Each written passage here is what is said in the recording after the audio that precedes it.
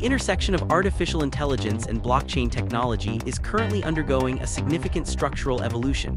Recent events in the Bittensor network highlight a milestone often referred to as the other halving.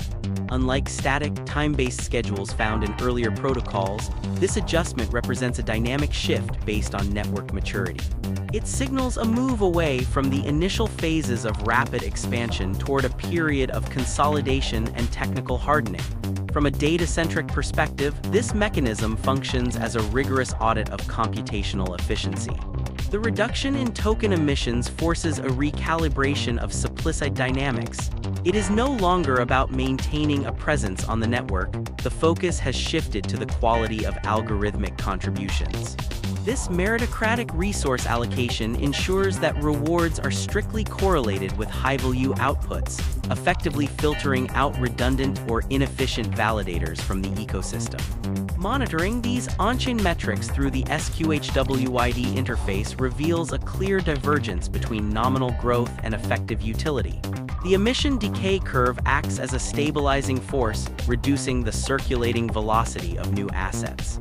The data indicates that as the supply tightens, the remaining network participants are those providing tangible computational power. This transition separates sustainable technological infrastructure from transient market anomalies, highlighting a robust foundation for future operations. For observers in Brazil and the broader global market, this event underscores a pivotal change. The era of unchecked inflation in specific DeAI protocols is ending. The system is prioritizing sustainability.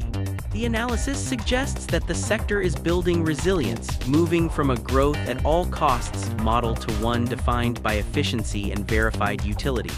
This structural integrity is the ultimate sign of a maturing asset class.